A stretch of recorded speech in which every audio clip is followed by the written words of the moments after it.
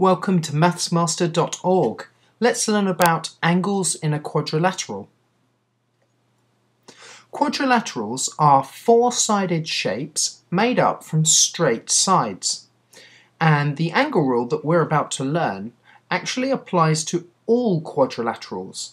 So whether it's a rectangle, a rhombus, a square, or even an irregular quadrilateral, whatever quadrilateral you can think of, this angle rule will apply to it.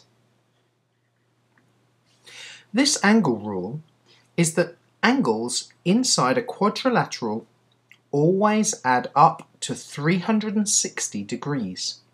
We're talking about the interior angles here, the angles inside the quadrilateral. And the rule is that those four angles inside the quadrilateral will always add up to 360 degrees. Let me show you now why angles in a quadrilateral add up to 360 degrees. Let's see if we can understand where this comes from. What I've got here is a rhombus.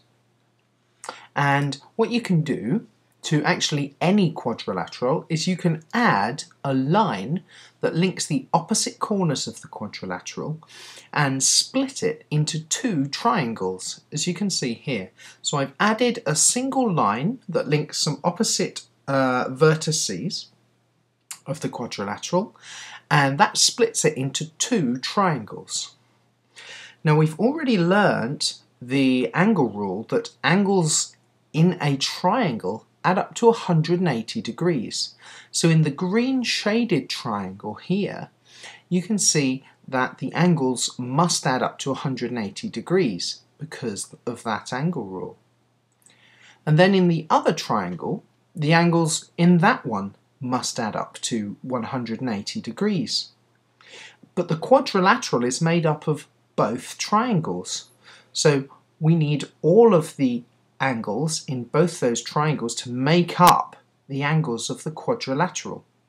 So two lots of 180 degrees make up the 360 degrees which we have in this quadrilateral.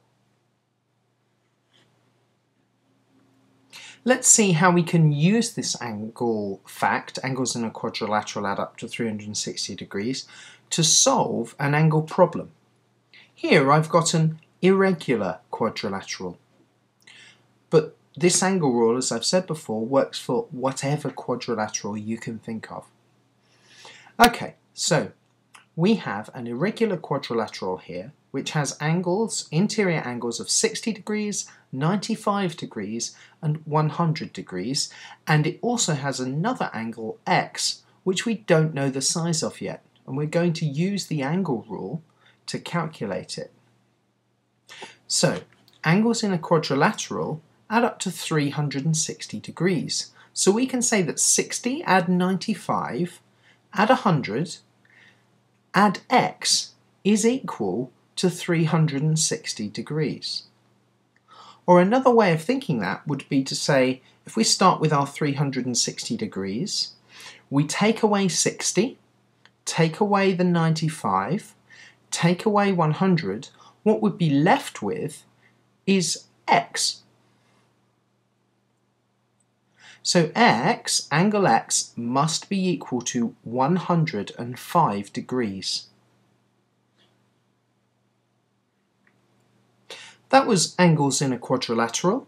If you want to see some more fantastic maths videos, please visit mathsmaster.org.